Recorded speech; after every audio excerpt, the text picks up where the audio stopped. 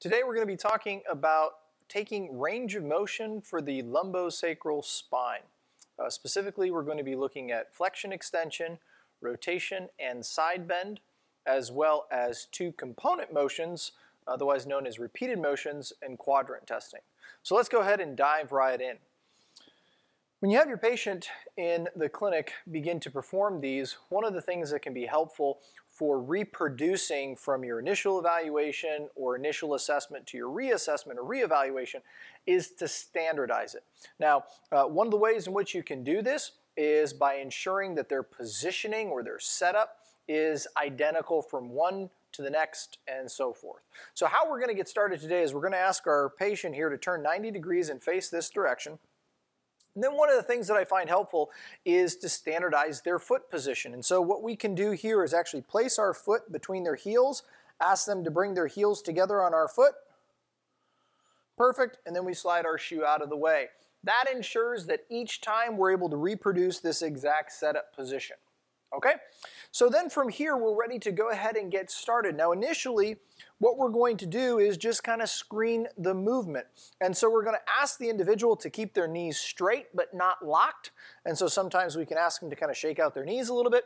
And then we're going to ask them to bend over as if they were going to touch their toes. And so we'll allow our patient to do that. And we can see that this is about how much range of motion he gets. Now, in later videos, we're going to talk about the difference between lumbar versus pelvic or sacral flexion and how that degree of rotation through the pelvis can affect things. But for now, we're just looking at global range of motion, all right? And then we can allow our patient to come back up. Okay, so that gives us a global assessment. Now certainly we can also take a measurement of that, and there's a couple different ways that we can do that. One is to have handy a tape measure. And so if our patient were to again bend forward, we could have our tape measure ready. We can take a measurement from 0 up to the middle fingertip. And that would be our measurement. In this case, it's 15.2 centimeters. That's option 1. It's always taken from the ground to the fingertip. Option 2 is to actually use a goniometer. Now, Mike Raymond in his text advocates for the following assessment technique. We're going to have our individual flex forward. The opposite would be true for extension, just going back. But aligning your stationary arm with midline of the femur, the greater trochanter is your axis of rotation. And then your mobile arm is going to line up with the costal angle. So in this case, go ahead and relax. We have about 74 degrees of lumbosacral flexion, right? Again, the same can be done for extension as well. So those are a couple ways in which you can grab that objective measure as you come forward into flexion. Now extension is going to be just the opposite. The patient's going to adopt a hands on hip position. Oftentimes we want to come around the back to ensure that they're not overextending or losing their balance, as well as to stabilize here. And so we'll ask our patient to go ahead and extend back as far as they can. Good. And then to have them come back into that upright position. Now with extension, it's much harder to grab that tape measure and utilize that while also guarding your patient. Goniometry is certainly an option. Additionally, inclinometry is an option here where you're using your bubble inclinometers, but most of the time we're just going to look to see if they can actually get into extension as well as the degree to which symptoms are exacerbated or brought on, looking for that concordant sign. Now with this, we're really looking at the sagittal plane, and two additional movements that we want to look at before we move on with other kind of multiplanar assessment is repeated motions. Repeated motions is an idea that's really proposed and advocated for by McKenzie-based therapists, looking at the way in which successive movements either alleviate or exacerbate the signs and symptoms. And there's a bit of debate whether it's 5 repetitions or 10 repetitions. Somewhere in there is probably appropriate as you're looking at the aggravating factors. For time, I oftentimes will default to 5 repetitions, and so what they would be is having the individual move both into flexion or extension repetitiously. So it would look like this. Same starting position, In this case, we're going to have you reach forward as if to touch your toes and then come back up, total of 5 times when you're ready.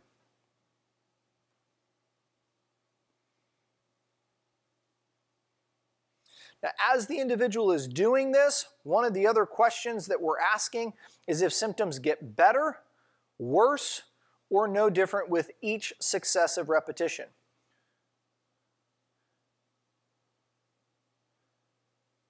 And relax. So after that 5th repetition is completed, again, we're looking if symptoms get worse or better.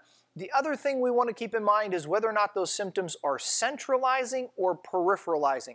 Centralizing would mean that they are coming back towards the center or back towards the spine. Peripheralizing would mean that they are radiating out into one or both of the lower extremities into the feet. One thing to note, oftentimes as those symptoms come back into that central location, the intensity of the symptoms will get worse. That means that they may have a 3 or a 4 out of 10 on a visual analog scale or a numerical pain rating scale, but as the symptoms centralize, it actually magnifies the intensity, so it may go up to a 5 or 6. It still counts, though, as centralization if it's moving from the periphery back to a more central location. Again, that repetitious fashion can be done going into extension as well for 5 times, hands on hips. And then we're going to have our patient come into extension 5 times. The same protocol exists here. We're looking for better, worse, no different. You can also watch in some of those different planes to ensure that the movement is moving symmetrically, that they're not trying to get out of a specific position, and that it looks fluid. You may also notice, as is the case with these motions, that with each additional repetition, a little bit more range of motion is gained. Those are helpful cues to let you know whether or not this individual is dealing with more mechanical irritation or more neurologic irritation. Now, once we're done with our sagittal plane motion of flexion extension, we're ready to look at some of our other planes. And so with this, we can look at side bending and rotation. With rotation, we'll stay in this position, relax the arms to the side, and we want to ensure that the hips and the pelvis are not moving a whole lot. That is one way in which to look at this. We're going to be a little bit more narrow in our focus, and so we're going to hang on kind of right at the greater trochanters and have our individual give themselves a hug across the shoulders, and then ask them to rotate to the right as far as they can. Good, and then to the left as far as they can. Excellent, and relax.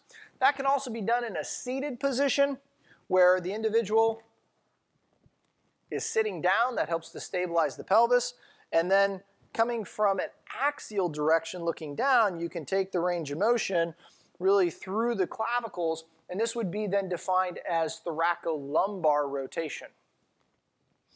The last measurement then that we want to look at is side bending, and so we're going to have our individual turn back and face the camera here, all right?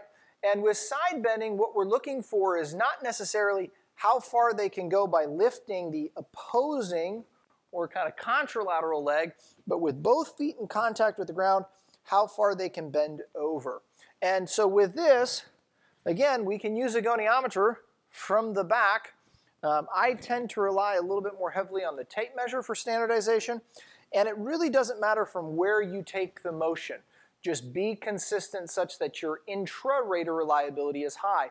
So you can either take it from the floor to the fingertips, you can take it from midline of the knee, you can take it from the lateral malleoli. So it's up to you in terms of what's kind of your specific measurement location. Just be consistent. So we're going to have them go to the right first, reach over as far as you can, and then from there we would take our tape measure and measure to the tip of the middle finger.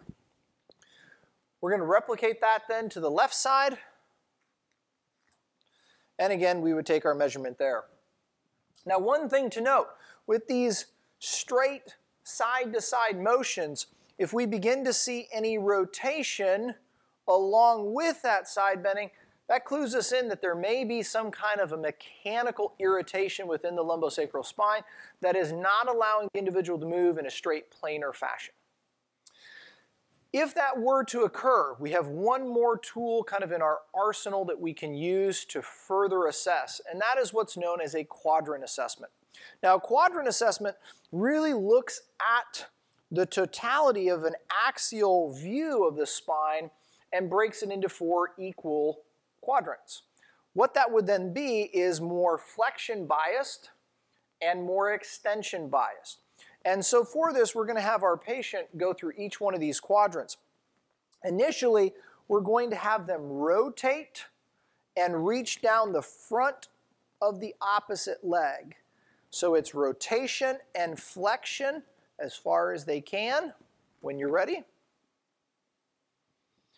And so we not only have rotation, but then also flexion and slight side bending. Good, we're going to come up. They're then going to rotate to the opposite side and reach down the front of their leg. Excellent, and come back up. And so that gives us our first 2 quadrants, essentially from 12 o'clock to 3 and from 12 o'clock to 9. We need our extension quadrant, so we're going to have our individual take 1 step forward, perfect. And now with this, they're going to take that hand, wrap it around to their hamstrings, back of the leg, and in doing so, that also is going to rotate them, and then reach down as far as you can to the back. Excellent. And then reach down as far as you can to the opposite side. Excellent.